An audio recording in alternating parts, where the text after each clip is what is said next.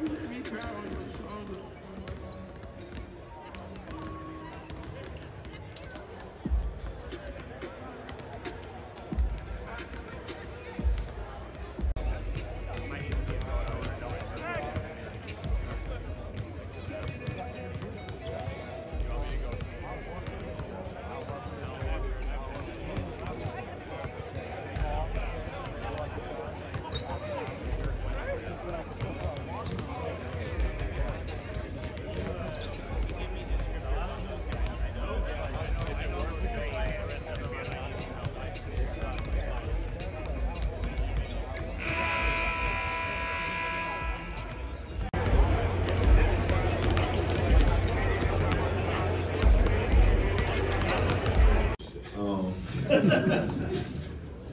You know, I feel like, well, first of all, Jabari Smith, NBA correspondent.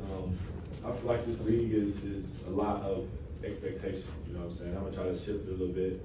What would you say to somebody going into their third year who hasn't really lived up to the expectation that has been set on them? What would you say to somebody going into that? I would say that somebody that has been through that, right? How old are you? 21. 21. I've been in that situation. Everybody else in the world that's your age, that's 21, is still probably in school trying to figure out what they want to do in life. And we come into the league at such a young age, and they want us to be perfect right away. And this is part of growing up. You're still growing up. I'm still growing up. And it's a process, right? Nothing was accomplished overnight. And I think you'll find a value in tough times, the ups and downs, just what life brings you. I sound like a real old person right now. Just in the sense of like your career, I would just say, man, enjoy it, right? It's going to be some great times. There's going to be some times that aren't so great. And it's okay to be upset, because that means you care, right? You want to be great. And people believe that you can. They just try to rush the process. And it takes however long it takes. But, as long as you work hard, you believe, and you got the right support system, obviously you do down in Houston. I know all those guys, coaches, and everything will take care of itself how it's supposed to.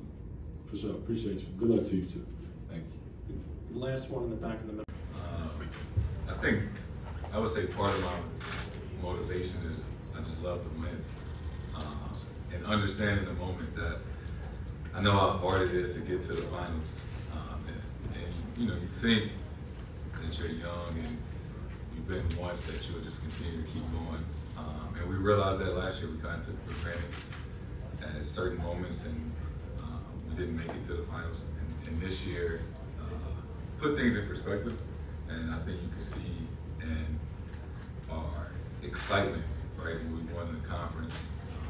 Obviously, that's not the end-all, be-all, but it really is tough to get to this moment. So I think right now, just staying present in the moment. I'm not thinking about, what it would mean for my legacy or anything like that. Just excited to play some basketball after this long break, and go out there and try to get the job done. I think more so than me, right? It's like my mom, my grandma, my family and friends. They're more bothered by it than me. And I understand, like, if Deuce was to make it to the NBA and people were talking about him every single day, as a parent, I wouldn't be able to separate the superstar from the child. So my mom took it a little tougher than maybe I did, but for me, I don't take it personally, right? It's a long break without NBA basketball, so they had to overanalyze every little thing and have something to talk about. Did it get old? Yeah, but it's the finals. They wouldn't talk about me if I wasn't good, so. Try to take some positives out of it and change the channel.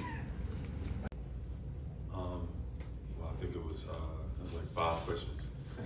I think it was great. Definitely learned a lot from Carter while he was here. And it's been great to see his journey, to see where he's at, all the stuff that he's going through, and stuff like that, to be where he's at. It's amazing. It's dope to see. How to stop him? That's a great player over there. So it's gonna be a full team effort. Him and Luka, making sure that we're alert, making sure that we're back in transition, and do the best we can. It does affect you, you know, being embraced versus being scrutinized. And you know, one of my favorite quotes is like, the child who isn't embraced by the village or something like that, you will what is it?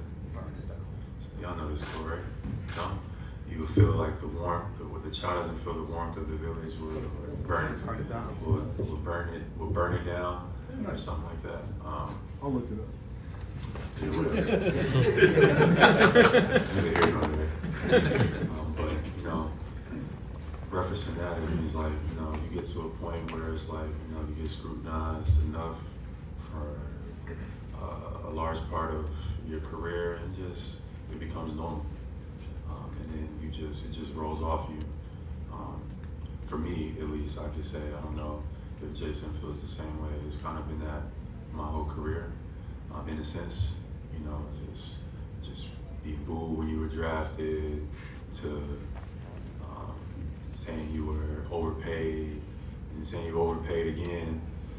It's been that the whole journey for me. So you know, it just becomes another headline.